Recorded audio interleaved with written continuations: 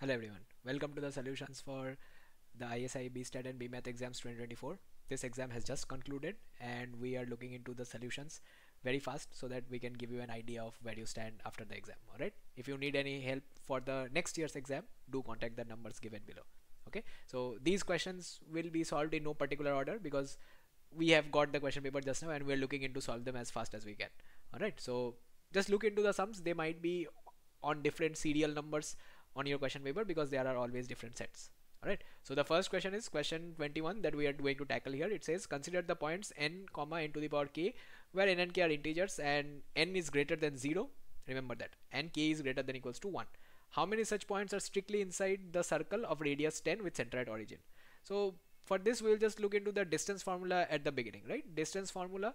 So if we have a point x comma y, right, any point x comma y, then its distance from origin, this becomes root over of x square plus y square, right? And if the circle is centered at the origin, then for the points to be strictly inside the circle, this should be less than the radius, right? So then we put the points that we have here, right? So n square plus n to the power k whole square, the root over of this should be less than 10, or I can say n square plus n to the power 2k, this should be less than 100, right? Now here we break them down into two, or let's say a few more cases. So the first case will be k equal to 1 because k starts from 1, right? At k equal to 1 I have n square plus n square less than 100, which gives me 2n square less than 50 or n square less than 50.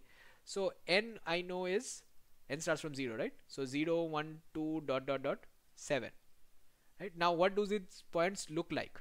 Let us look into that first. So at n equal to 0, the point will be 0 comma 0, that's the origin, right? So these are the points that we have. Then at n equal to 1 we would have 1 comma 1, right?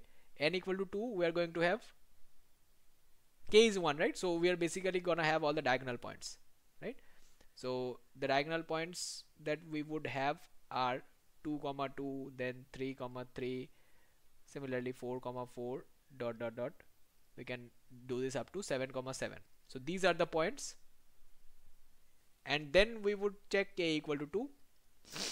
For k equal to 2 we have n square plus n to the power 4 less than 100, right?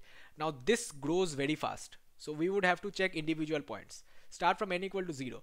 If I take n equal to 0, then 0 comma 0 is coinciding with the last 0 comma 0 that we had, right? So not a unique point, let us keep it aside.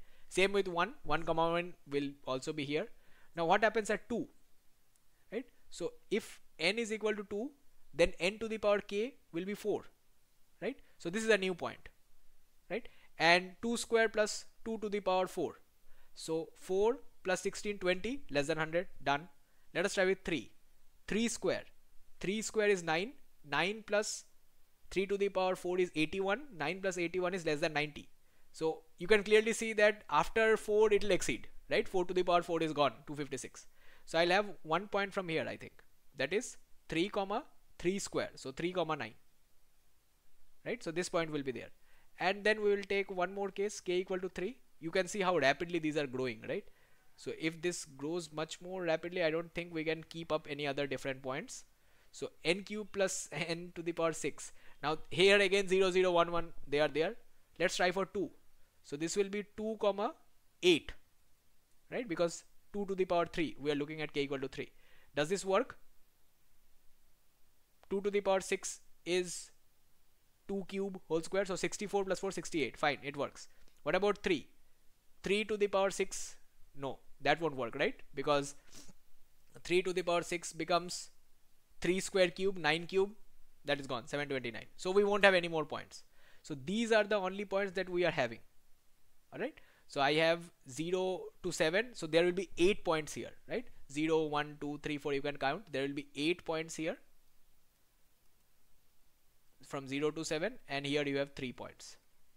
So in total you are going to have 11 points, so that will be option A. Alright, now this problem, although appearing in ISA, you might think that this will be very difficult. No, this is a problem of simple coordinate geometry and counting. Okay, so I hope I could help you with this problem and that you have marked this one. If you are a new student, you are going to appear for 2025 ISI entrance exam, then do contact the numbers given below. They will be able to help you. Alright, so I'll wrap up this video here, and in the next video I'll pick up a different sum and I'll try to solve it again. Alright.